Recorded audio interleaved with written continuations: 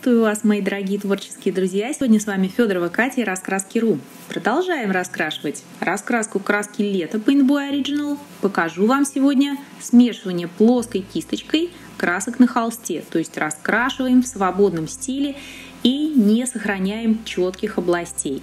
Преимуществом данного способа является, во-первых, умопомрачительная скорость раскрашивания, а во-вторых, конечно же, отсутствие четких границ, что дает нам финальный результат, более приближенный к реальной работе художника. Помимо этого, сегодня хотела вам показать использование планки подставки под руку. Она носит смешное название муштабель.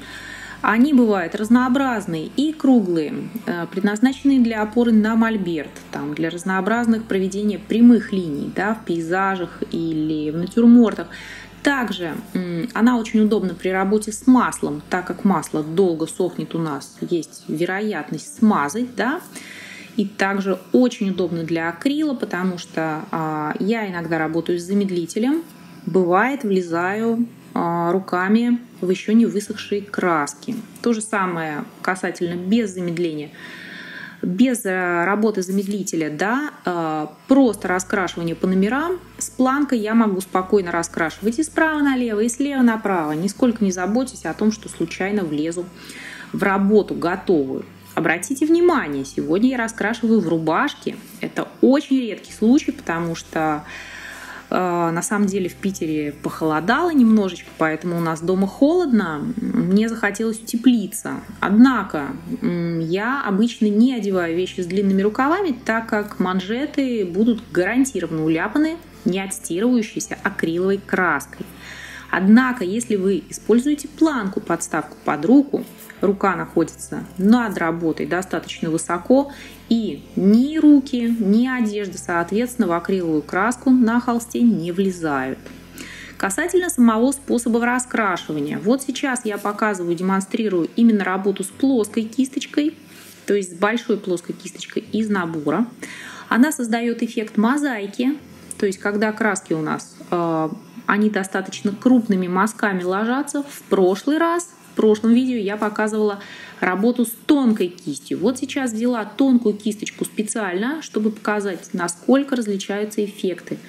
Если мы выбираем тонкую круглую кисть, то у нас раскрашивание в свободной технике будет больше напоминать работы, наверное, больше всего похоже на работы шерстью, потому что мазки получаются более тонкие, то есть они не мозаику напоминают, как это с плоской кистью происходит, а именно такие вытянутые, как будто шерстины вы вытягиваете, когда работаете, делаете живопись шерстью, То есть это более продолговатые мазки. Они замечательны, чудесны для городских пейзажей. Если вы пишете дома, мостовые, дождливые пейзажи, где есть вытянутые мазки, замечательно работается именно тонкой длинной кисточкой. Она средняя в наборе, не берите самую тонкую, долго будет, более тонкие мазки дольше укладываются. Однако для нашего сегодняшнего сюжета, на мой взгляд, такая вот среднего размера круглая тонкая кисточка, она не подходит, недостаточно выражает характер своей формой. Поэтому я возвращаюсь к плоской кисти и надеюсь, что вы увидите, что именно плоские мозаичные мазки, они больше подходят стилю данной работы. Справа у меня куст раскрашенный четко по номерам, слева у меня будет работа выполнена именно мозаикой. Особенность мазков, которые делает эта кисть, плоская и широкая, они всегда одинаковой ширины, естественно, размером с кисточку, А вот длины мы можем делать мазки от достаточно длинных до совсем буквально в миллиметр длиной. И основой раскрашивания, то есть основным приемом является то, что я раскрашиваю ровно номер и область вокруг примерно, но стараюсь, могу залезать на другие области, но не залезаю на другие сами номера. То есть здесь важно не терять номерочки, которые у нас есть на холсте.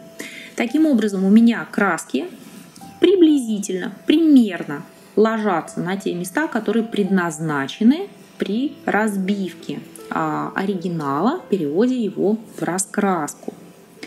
То есть я стараюсь не закрашивать именно сами номера. Какая сложность при работе со смешиванием? Да? Основная — это быстрое высыхание красок. Я показывала в видео по восстановлению красок акриловых, как можно вернуть им консистенцию. Пожалуйста, можно использовать воду, можно замедлитель. При таком быстром способе раскрашивания надобности в замедлителе никакой нет, потому что после свободного смешивания доработку раскраски я не делаю. Поэтому я восстанавливаю консистенцию, добавляя воду. Показывала, как это делать. Это легко, и зубочисткой размешиваю. Вторая сложность, которая возникает при свободном смешивании, это боязнь испачкать краски.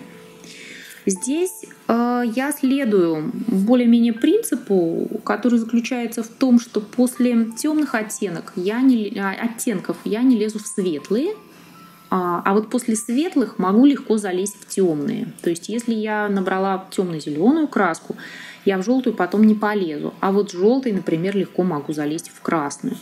На самом деле это устанавливается опытным путем. Вы просто видите, какие оттенки больше пачкаются при нанесении на холст, да, то есть больше пролезает цвет, который вы брали предыдущий. Желтые красочки, конечно, хотят быть взятыми почище, поэтому перед желтыми я часто протираю кисточку. Также при смеси красного и зеленого, то есть, если, например, красной краской залезть в зеленую, а потом провести кисточкой полоску на холсте, мы получаем коричневый цвет. Более того, коричневые цвета у нас представлены в отдельной палетке в этой раскраске с номеров с 21 по 24. Собственно, когда художник писал эту картину, он не использовал коричневые цвета. Он взял зеленый и красный. И на стыке смешения этих цветов на клумбах, да, у него получился коричневый. Мы с вами таким активным смешением акрила не занимаемся на работе. Да, у нас уже есть разбитые области, поэтому у нас есть отдельная палетка с коричневыми. Поэтому ничего удивительного, конечно, что при смеси красного и зеленого мы получаем коричневый. Таков вообще таково устройство этих оттенков. Да? Поэтому между ярким красным и ярким зеленым я кисточку протираю. Во всех остальных случаях я не мою кисть, не споласкиваю в воде и экономлю массу времени. То есть вы можете прикинуть, сколько у нас областей, можете посчитать примерно, сколько раз надо помыть кисточку, и если вы даже тратите на это дело 2 секунды, вы умножаете это на 1000 и получаете сразу много-много часов, которые, собственно, и занимает раскрашивание четко по номерам чистыми цветами из баночек. Я люблю иногда пораскрашивать четко по областям, то есть бывает, когда сюжет мне незнакомый, например, и мне хочется посмотреть самой и показать в группе, как этот сюжет выходит четко по номерам. Тогда да, я могу покрасить ровно по областям. Во всех остальных случаях чаще всего у меня, что называется, горят сроки. Я либо задумываю раскраску в подарок, либо задумываю ее для украшения интерьера, и у меня не так много свободного времени, чтобы я могла с чистой совестью просто потратить его на споласкивание кисточки. Поэтому способ свободного смешивания красок я очень люблю. И надеюсь, что этот опыт сподвигнет, возможно, и вас попробовать пораскрашивать в свободном смешивании. Кисточку выбирайте сами. С тонкой кистью это более управляемый процесс, потому что кажется, что исправить что-то проще, так как зоны, которые вы покрываете, они меньше. Широкая кисточка, она, конечно, посложнее чуть-чуть кажется, но у меня был опыт раскрашивания работы. Эта работа, она с мелкими областями. У меня была Фремов не так давно с областями покрупнее. И вот там, друзья мои, я взяла вообще широченную кисточку шириной в сантиметр. И мазки там получались крупные-крупные. В финале работа получилась настолько близкой к оригиналу фремовскому, что я поняла, что плоскую кисть вам надо просто показывать вот незамедлительно, что я, собственно, сейчас и делаю, да? Для Афремова данный вариант раскрашивания подходит изумительно. Вы получите работу действительно близкую к виду работы маслом. Растушевкой добиться такого эффекта невозможно. Растушевка у нас с вами, она делает незаметные и плавные переходы цвета. И невозможно добиться именно перетекания оттенков друг в друга. Да? Для этого обе краски, которые вы хотите смешать, они должны быть сырыми. Именно чтобы давать вот этот эффект чистых цветов, проходящих друг в дружку полосочками. Да? Если мы с вами тушуем поверху, у нас уже есть снизу цветная подложка, и воссоздать вот этот переход цвета в цвет, когда они выполнены в сыром виде, да, по краскам в сыром виде, невозможно. То есть невозможно имитировать свободные перетекания цвета друг в дружку последующей растушевкой. Я могу сказать, что советую, если вы боитесь начать, да, взять какие-то краски из предыдущих наборов, если у вас есть, либо же гуашь школьная прекрасно подходит, и попробовать данную технику отдельно на листе бумаги, а потом уже приступать к раскраске.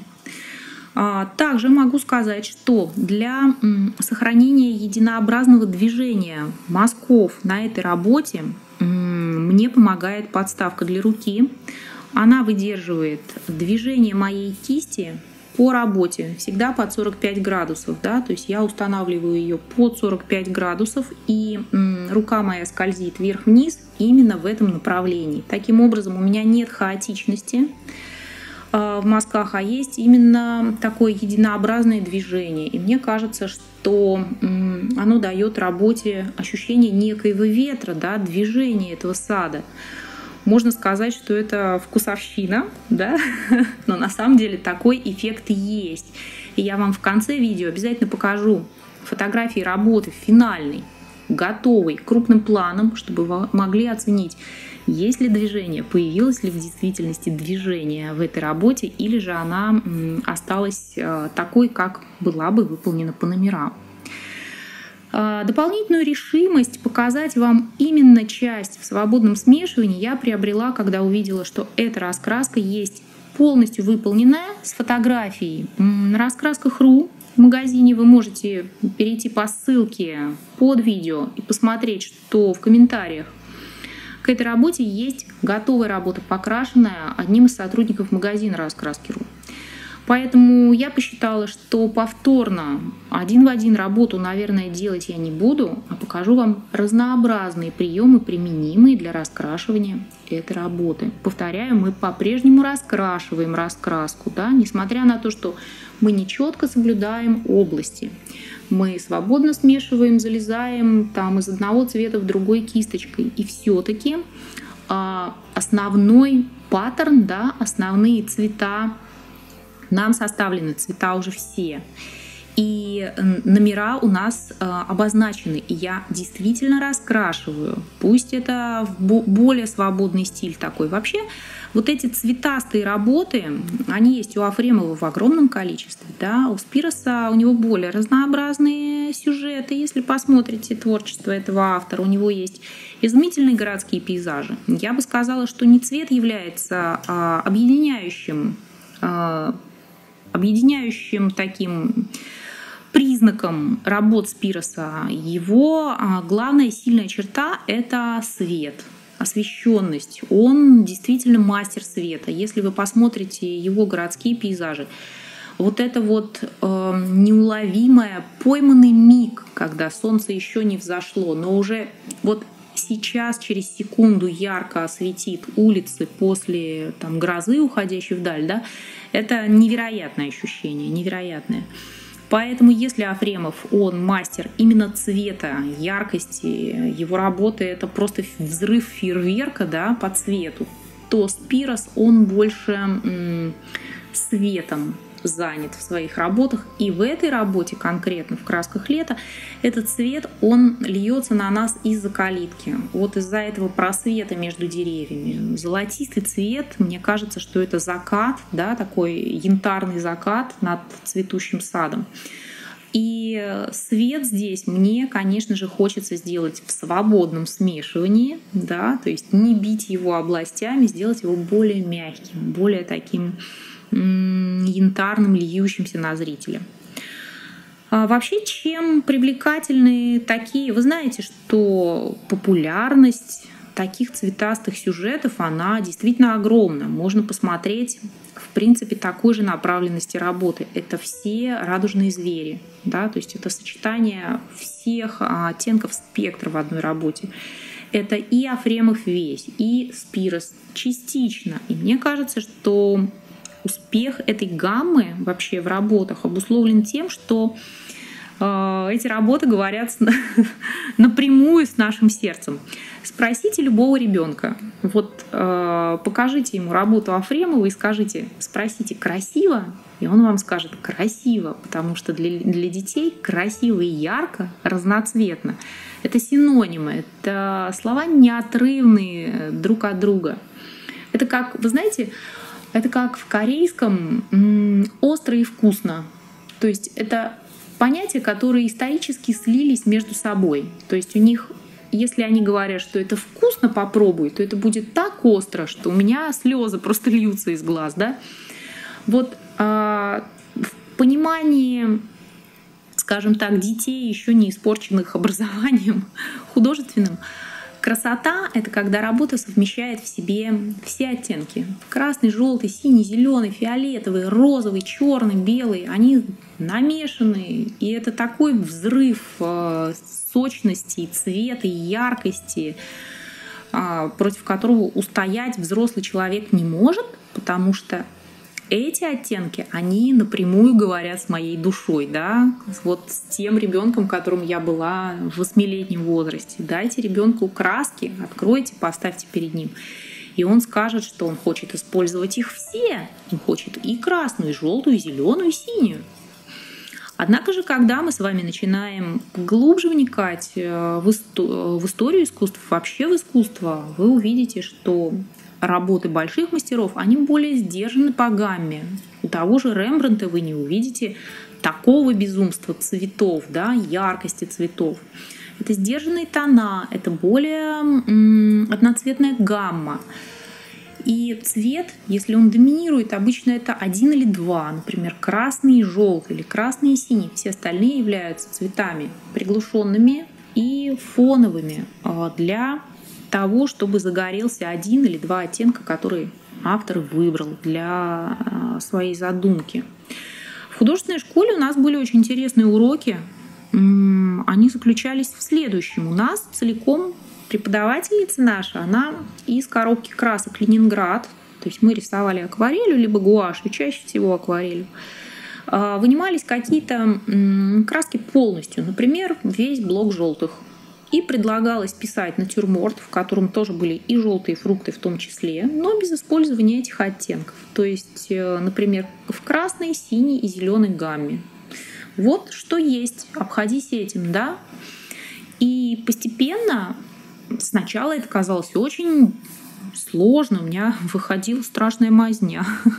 Потом постепенно я привыкла и стала замечать в желтых фруктах, что их можно написать действительно без использования желтого, прямого желтого цвета. Да? Такие эксперименты у нас были многократно. То есть не только желтые оттенки подвергались полному изъятию из палитры. То же самое происходило и с красными, и с зелеными, и с синими. Конечно, это обучает смешивать цвета. Да? Мы с вами знаем, что зеленый цвет, например, можно легко получить синим и желтым, да, там, фиолетовый легко можно получить красным и синим.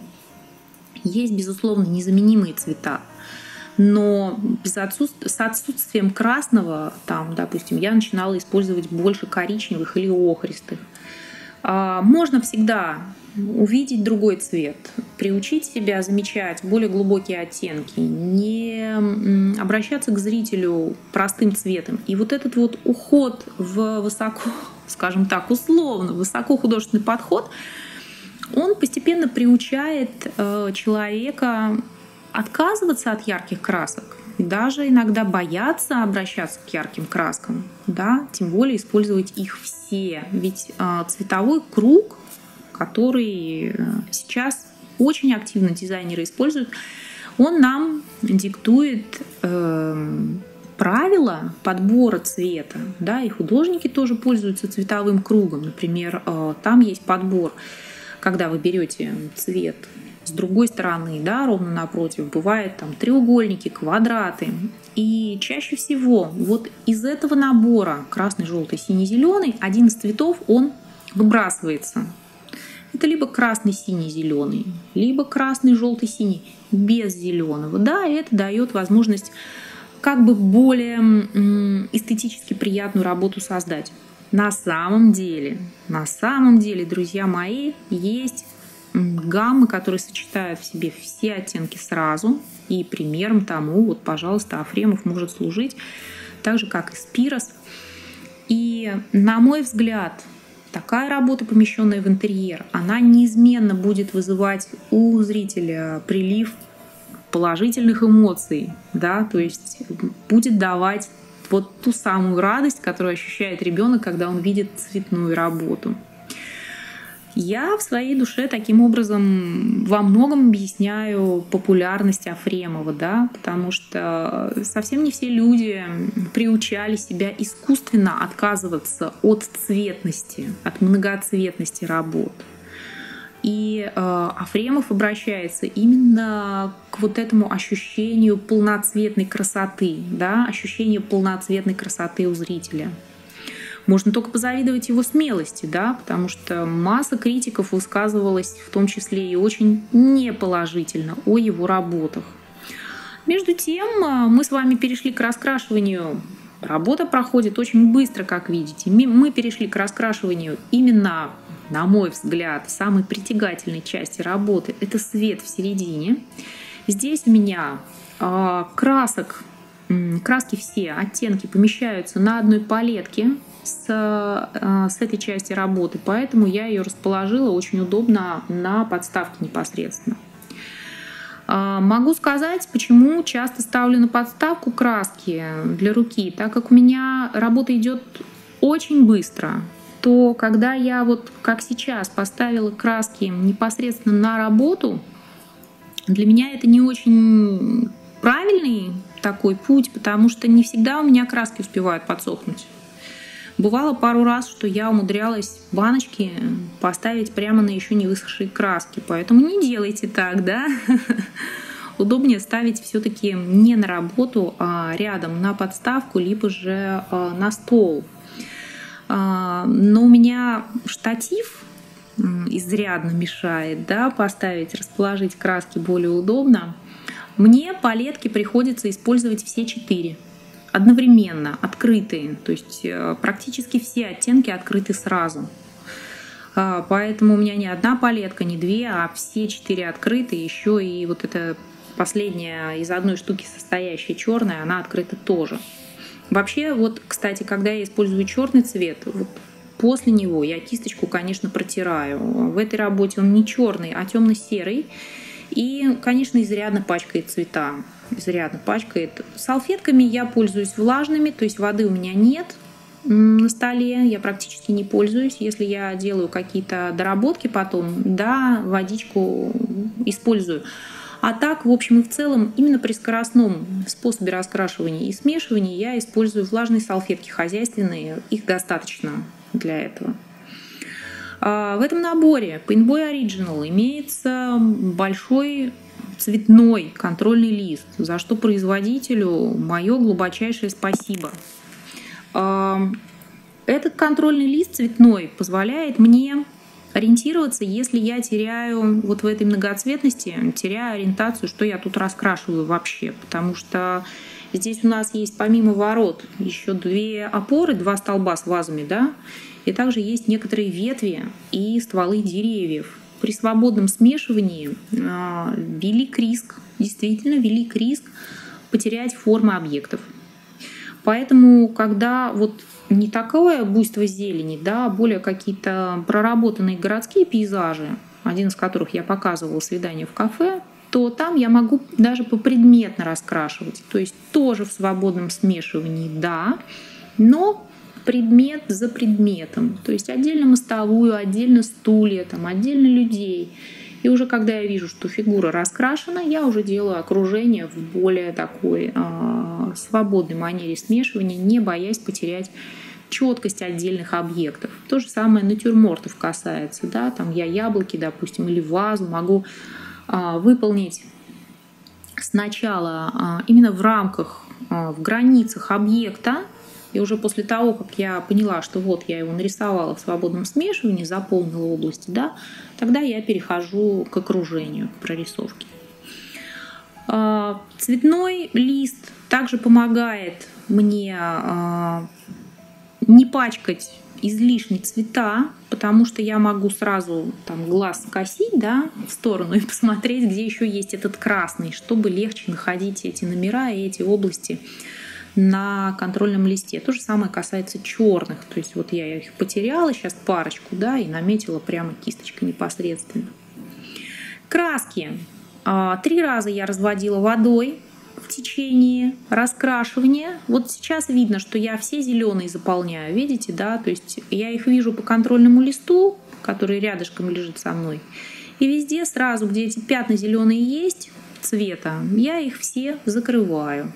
Однако же мазки у меня все идут под углом 30 градусов. Вот мне кажется, это очень заметно на работе.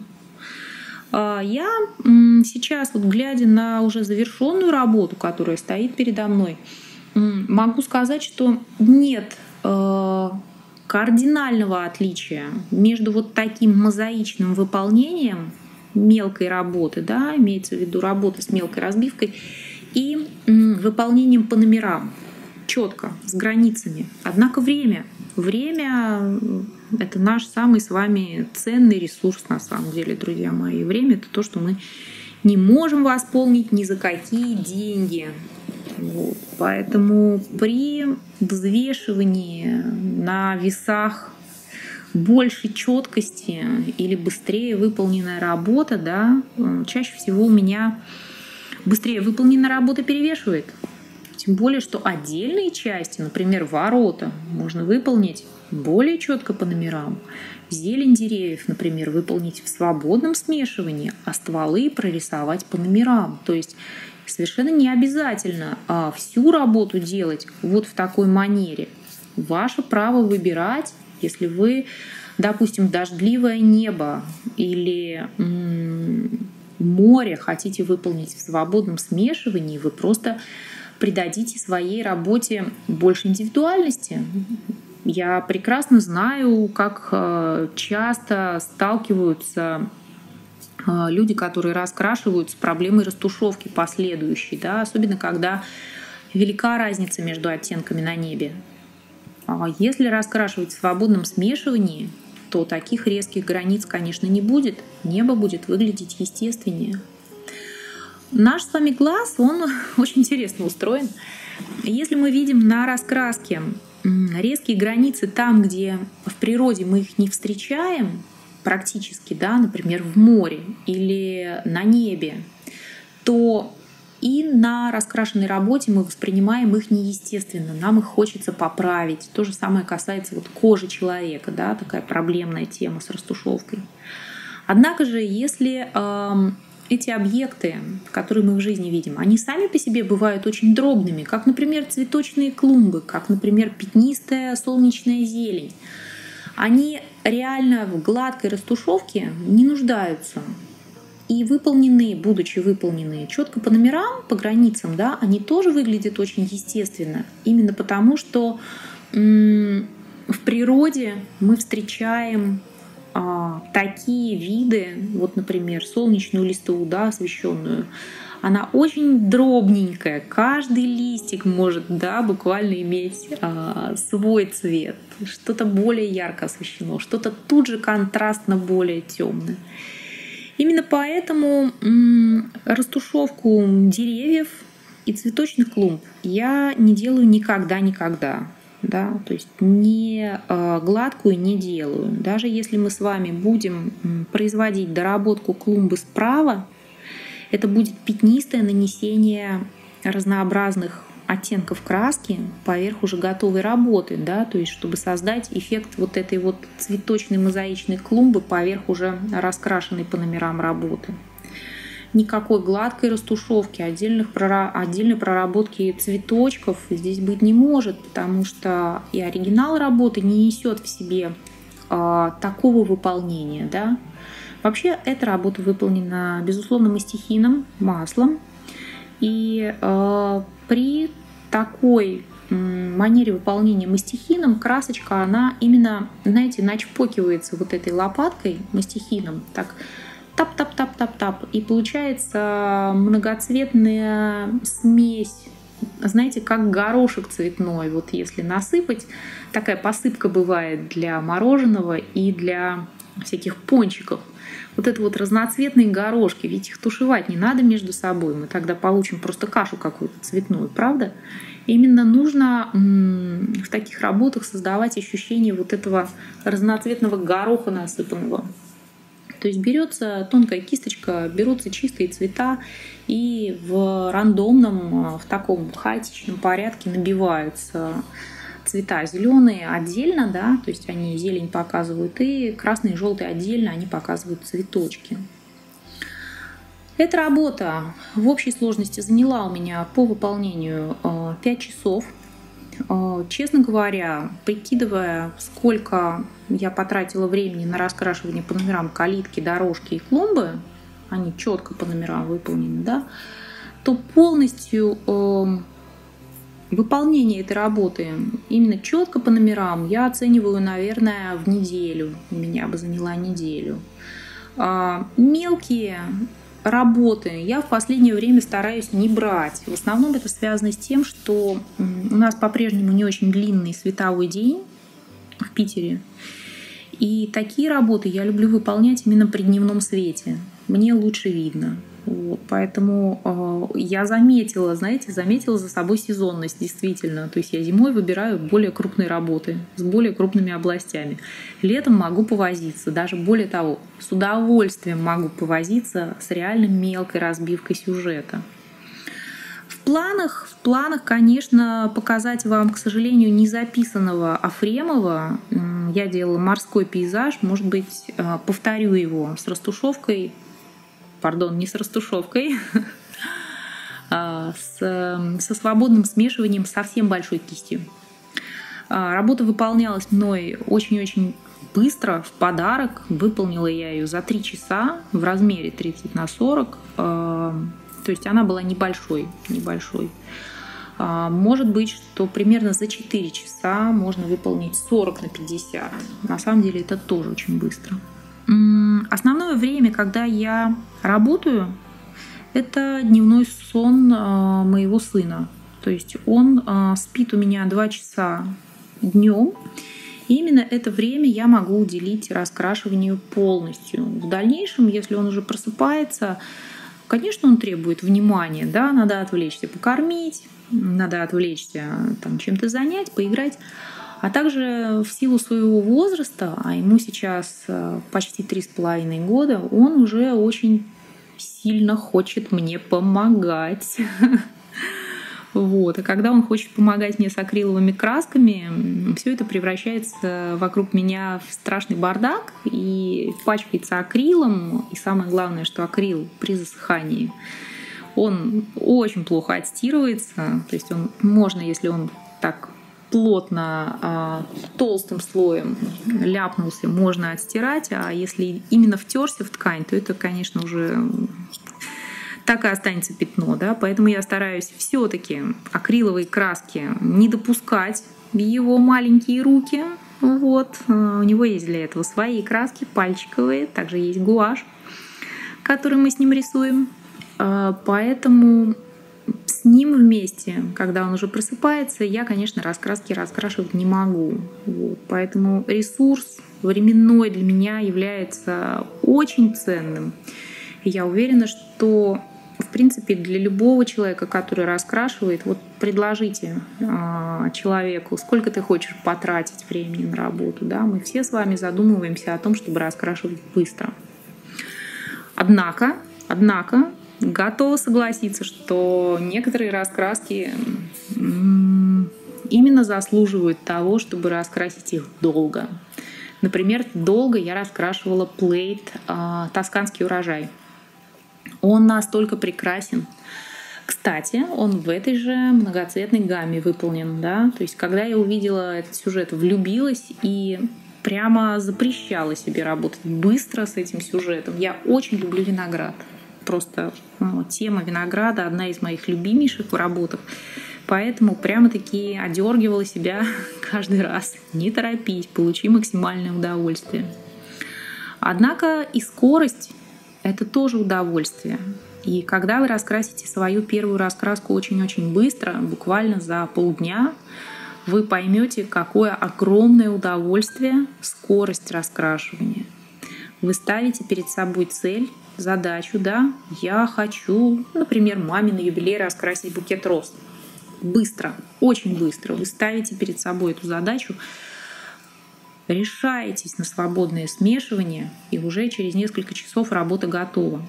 У каждого из нас с вами есть некая зона комфорта. Да? То есть это те пределы, в которых мы с вами чувствуем себя уверенно и не боимся ошибаться. То есть вот страх ошибки, он очень часто является преградой к освоению свободного смешивания. Вывести себя из этой зоны комфорта, подтолкнуть себя к освоению новых принципов, новых приемов работы — это, наверное, та задача, которую я ставлю перед собой, записывая эти видео. Мне хочется помочь вам сделать этот шаг, да, вперед в освоении новых техник раскрашивания и познакомить вас с этой радостью раскрашивать быстро. На самом деле у нас в группе, если вы не заходили, заходите обязательно, вступайте, следите за новинками, новостями.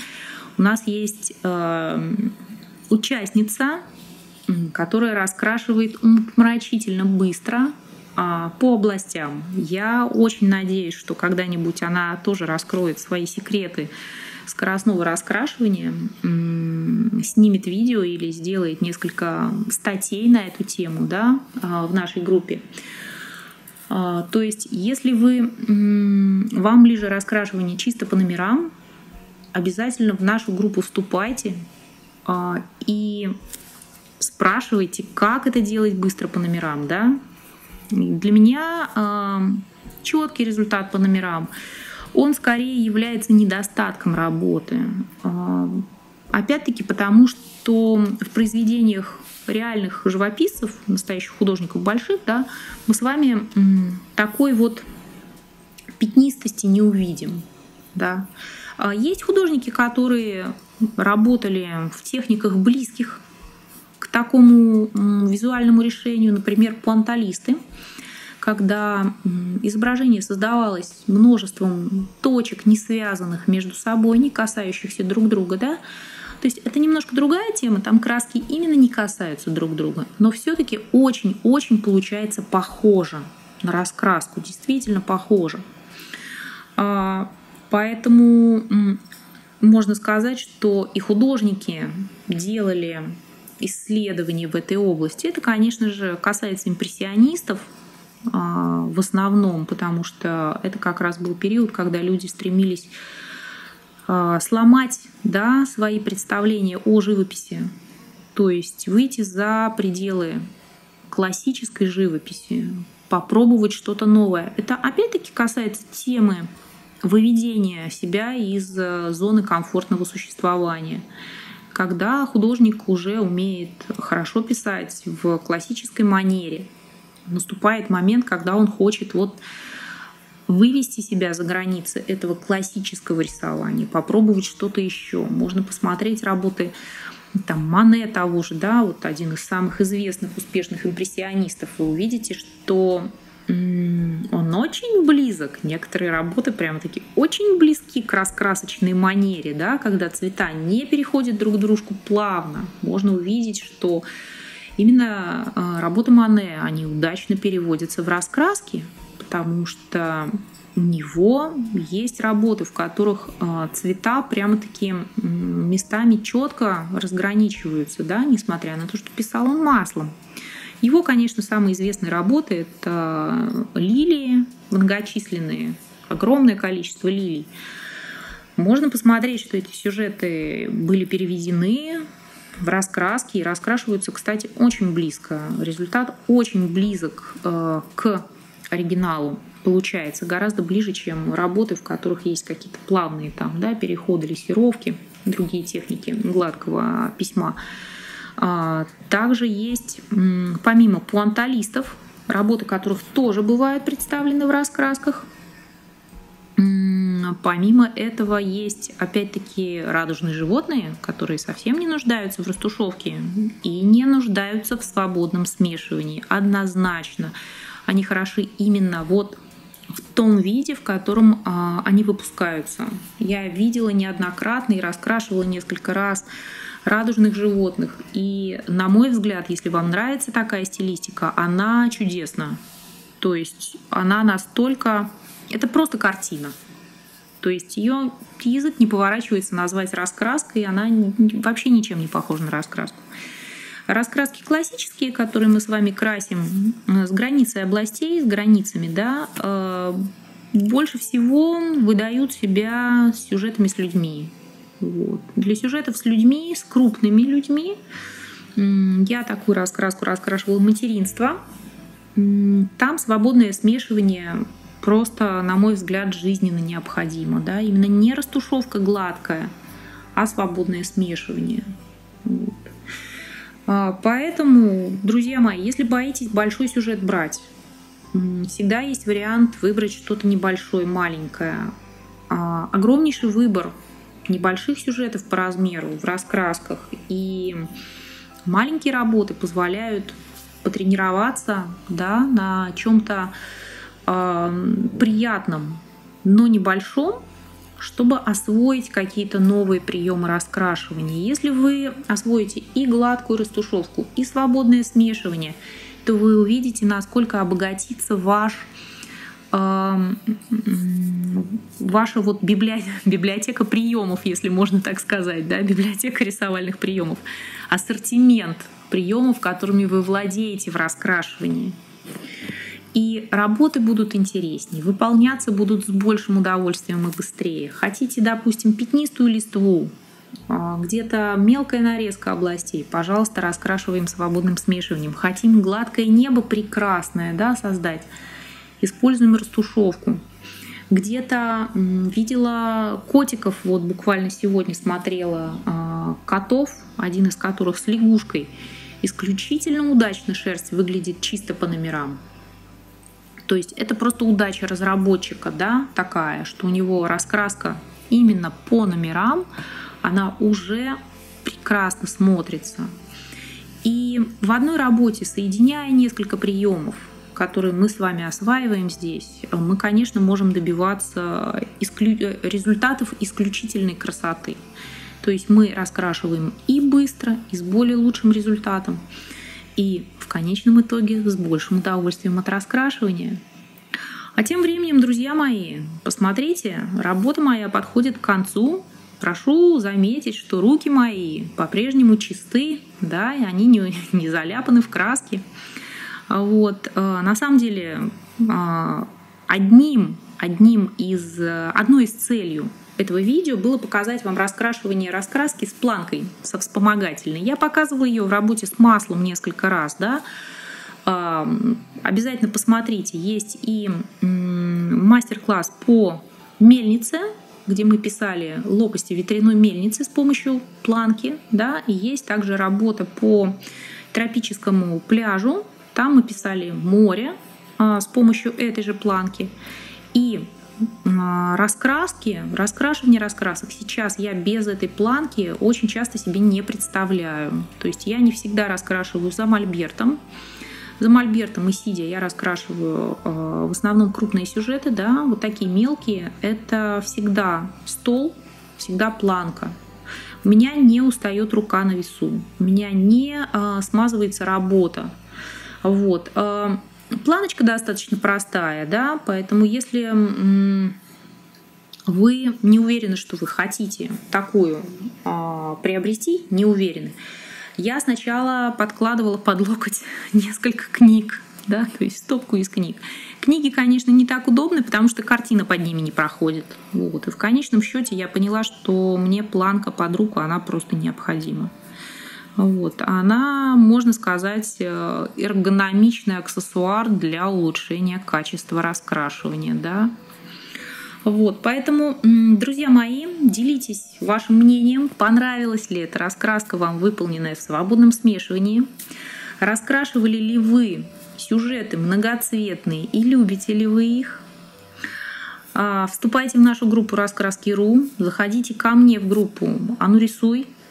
Если у вас будут любые вопросы по технике раскрашивания, по инструментам, которые я использую при раскрашивании, задавайте свои вопросы, я, конечно же, на них обязательно отвечу.